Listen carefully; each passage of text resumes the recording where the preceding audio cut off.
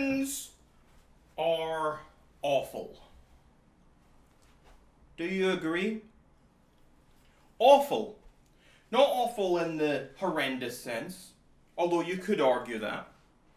But humans are awful. O-double-F-A-L. Awful. You get awful from all sorts of animals, all sorts of beings. People eat it. Phones buzz and interrupt me. An awful person sent me a text. Awful, awful, awful. How do you think they taste? We discussed previously about cannibalism and how cannibalism makes perfect sense.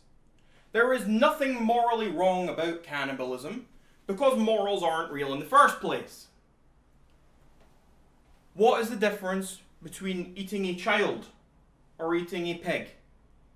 There is no difference, other than the fact that humans can often make a fuss about it. That is it. Call it sad, call it funny, but it's better than even money. If I'm given the chance, if I'm dying, I will eat whoever I need to eat. I don't give a damn. I will eat to survive. Because that is what I would need to do. Wall, floor,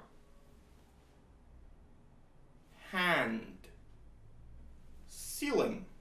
What do these things have in common? They are tangible. They exist in front of us. Awful humans.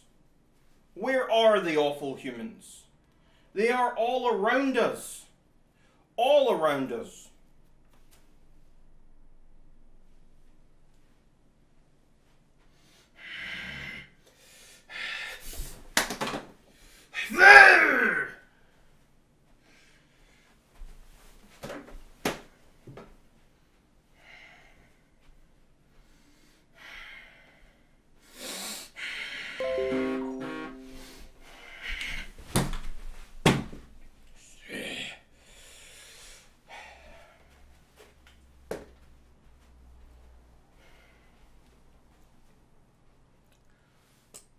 When you hear things, whether it be a cactus, a buzz of the phone, or whatever else it may be, you deal with it there and then.